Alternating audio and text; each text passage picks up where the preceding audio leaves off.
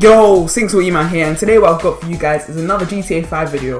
So today's GTA 5 video is going to be based on how you can get the Skylift in GTA 5 online. So if you guys actually do enjoy this GTA 5 video, don't forget to drop a like. I'm going to try and smash 180 likes as always on this GTA 5 video.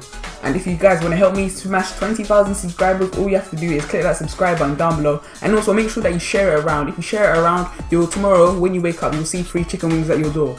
Now before this video does get kicked off, big shouts to Morgan Games, one of my subscribers. He actually sent in this gameplay for me to use on my channel as well, so big shouts to him. Go subscribe to his YouTube channel down below in the description. And also guys, this weekend I will be hosting a GTA 5 and a Call of Duty open lobby for you subscribers. So on Xbox I will be doing Black Ops 2. This will most likely always be on Saturday, and on GTA 5 I will be only doing it on PS3, and I'll also be doing Ghosts on PS3 as well, as they're the only games I have on PS3 that I don't have on Xbox. Yeah, so don't forget to comment down your PSN and Xbox Live gamer tag down below. Okay guys, so let's get straight into this video. So what you guys actually need to do to get the Skylift on, you need to get the boat and switch it to marquee, then double tap A or X, and then what will happen is you should see that your Skylift is actually there, and make sure that you actually press left so it actually switches over.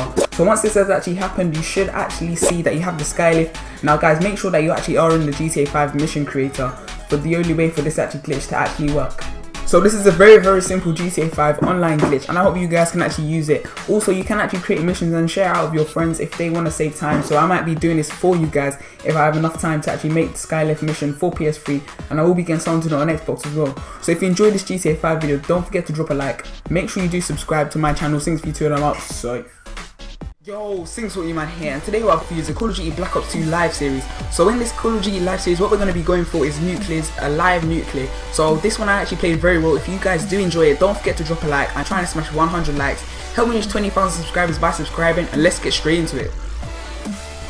There's a bunch going around, so if I can come up here and get up top, that will be good. That will be good. Go on. Okay, they're not there anymore. No one's here, what the hell?